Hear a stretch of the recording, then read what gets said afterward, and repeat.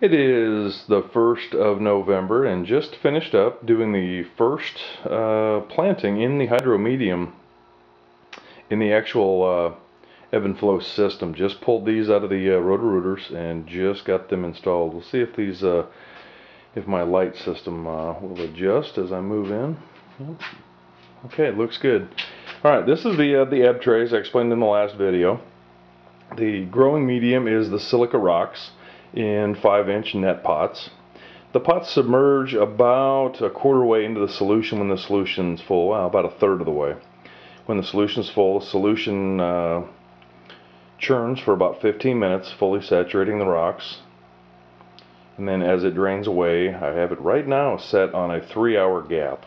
And we're going to see how well that works. I believe if I were to plant directly in the soil medium, I would have a less of a gap in between flow cycles. However, each one of these starts were done in what's called rapid rooters, and the rapid rooter is a sponge-like bark product that is actually quite absorbent. So down inside, or actually under the plant, is this triangular shaped rapid rooter drop down in the pot, and that will also help absorb water. And I tell you what, every one of these little plants had a very, very good root ball so far. So these were all started on about, I think germination actually happened on the 24th. So these have had a good 7 days. 7 days to grow. You can see all of them are lettuce, except for this one, which is actually 4 basil plants. I bundled all these together into one rapid rooter. The roots all look very strong. We're going to see how they go, but there are actually 4 basil plants in that net pot. And time will tell.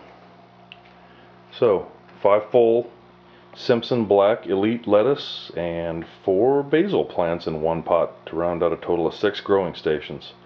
The light system I expanded a little bit with one more shop set, so it is now a 6-pack. It is 6 T8 6500 Kelvin lamps in 3 2-socket shop light sets. So again, grand total in the light system is probably about $25–30 bucks at the most.